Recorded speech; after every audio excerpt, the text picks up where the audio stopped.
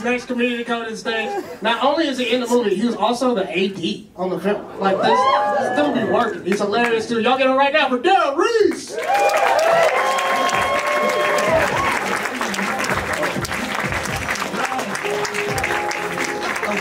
guys keep it going for your host, please.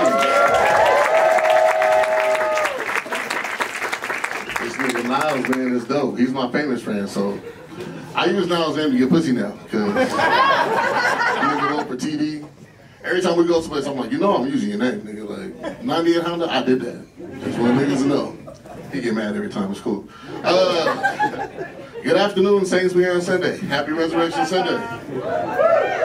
God is good. And all the time? I'm so proud of you.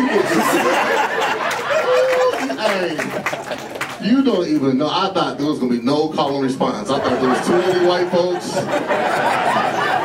I'm not going to lie. I'm proud of this crowd tonight. I almost shed a tear. I didn't make it to church this morning. I'm sorry, y'all. I did the next best thing. I made some omelets and I listened to Beyonce. That was it. I had to talk to our Lord and Savior, Beyonce. I had to listen. Her new shit is fire. You guys heard this? Nice. I don't have no Beyonce jokes. I just had to put that shit out there. Just to let you guys know. I wanted y'all to be proud of me. I just moved down to LA. I just moved down here. Thank you. I'm proud. Talk to my parents. Let these niggas know to be proud. Parents like, you need something else? You need more money? Yeah, niggas. Expensive as fuck down here. I'm from Seattle. And, hey, who's from Seattle here? Who said that? Can't see you, but I'm proud of you too. Some dope shit. I get a lot of flight, man, being from Seattle, because I think it's just a bunch of white folks up there. We got shootings too, okay? We have niggas, all right? I don't like to tell people like that, okay? Because, you know, people think that we grew up privileged and shit. I'm like, I didn't grow up in the hood, I just grew up hood adjacent, you know what I mean? I had a friend ask me one time, you ever use like your socks for gloves in the winter? Nigga, no.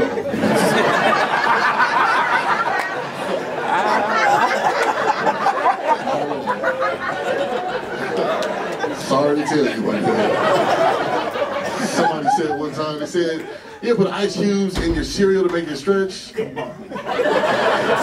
Hell no. I grew up hood adjacent, nigga. These terms you're talking about, this poverty, nigga, not at all. Somebody said one time, they said, hey man, you were putting dish liquid in your bath and saying to make the bubble stretch? I was shocked. Not at all. I'm not here to brag, but I can afford some Johnson & Johnson. Not sure what you niggas is doing. It's not their fault, it's their parents, you know what I mean? We got a lot of things about it within, you know, generations, you know, post-slave syndrome, all that type of shit, but socks and gloves, nigga. We got ice cubes and cereal? That's crazy. Can you imagine eating Captain Crunch, just cold as shit, your teeth hurting? Fucking top of your mouth was scraped to death and shit. All for some Crunch Berry. Fuck Captain Crunch, nigga. I didn't even have that plan to say. I just remember eating, had some Crunch Berries last week, never eaten. Fuck that. We're having a great time, man. We're hitting the bars out here and shit. And yeah, it's cool for you. Go ahead, you got recommendations? Go ahead. Keep it going. I'm listening. Everybody bring out your notepad. This person got recommendations. Nah, it's just dating out here sucks. Dating out here is the fucking worst. But I got a cheat code, right? My sister lives out here. My sister's trans, right? So she's my little brother now. Me and my little brother go, we get bitches together. It's kind of tight. You guys ever seen that movie, What Women Want? Nigga, it's just like that. I'm telling you, because she still thinks like a woman. You know what I'm saying? Well, I'm sorry, let me not misgender, but, you know. I get confused too when we go places and shit, because my sister likes to embarrass me in front of the bitches, and it sucks. Because he'll do shit like, you see I'm confused still. But he do shit like, we got like the same taste in women, you know what I'm saying? So we'll see a nice young lady at the bar, and I'll slide up, you know. Hey, what's poppin', how you doing? I'll turn to my brother, what should I do? What's the next thing? He'll give me bad advice. He's a piece of shit. obviously I strike out, right? And here comes this nigga sliding up. He got a surgically altered body. I cannot compete. It's like mad unfair, you know what I'm saying?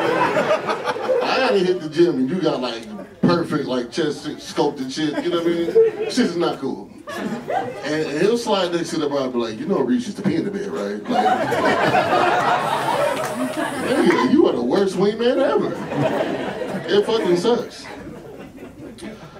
I like that joke because it's a gay joke and I can get away with it. It's like, can't get away with gay jokes no more. They fucking shut down. The gay joke, they'll cancel you, everybody. That's the last time I said trans or gay in this whole set. That's what you need to know. It's fucking over. That's a lie too, just what you know. I got a friend, man, that's going through some shit right now. One of my friends, I don't want to say his name, but he's, he had a breakup. He was in a relationship for 5 years. And, you know, he got his heart broke. There was this young lady. It was a bad thing for our whole friend group, right? So we go to bro's house. He's like, I want everybody to come over. I met somebody. I said, cool. You know, let's be supportive. Go to my nigga's house. We're rocking. We go to bro's house. And he was like, you know, I met somebody. They're here. I want everybody to sit down. My nigga got a penchant for ugly women. So I tell the bros, look, whoever he brings out, okay? Whatever he brings out.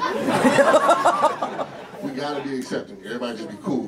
So we're all sitting on the couch and he goes to the back for a couple minutes and he brings up this strapping 6'4" nigga that looked like Gaston from Beauty and the Beast, right? So I'm like, okay. And he said, this is my partner. And I'm like, gym partner? He says, no, I'm gender fluid now. So I just, you know, I'm like, okay. So I'm like, we gotta vet this person, right? Because you're not just gonna be all 6'4" with my nigga. You know what I'm saying? It's not a person. 6'4" is huge. So I'm like, we gotta do some shit, right? Let's all go out together. You know what I'm saying? We'll all go out. And they picked the most gender neutral shit I ever heard for us to do as a group. Nigga said, let's go to the fair. So, cool. Right? Go to the fair. So we get to the fair, we're playing the games. You know the sledgehammer game? Where you hit the thing, and you shoot to the sky, right? Hits the bell. This nigga Paul, man. 3 straight times this nigga hit the bell, right? Hey, Paul, not Paul being filthy. I'm not nigga winning prizes. Okay, all right, Paul. So we go to the 3-point shooting contest. My nigga turned into Steph Curry. I'm like, damn, Paul. I'm not gonna lie, it was mad impressive. We all got gifts. So we all walked out looking like Paul's date. So we get back to the house, and it's a great time. We had a great time. Right? Paul's an amazing nigga. I didn't know that. Right? Not what I expected at all. Like, all right, Gaston, you and your perfect chin and shit. I pulled my nigga to the side. I said, this nigga got brothers?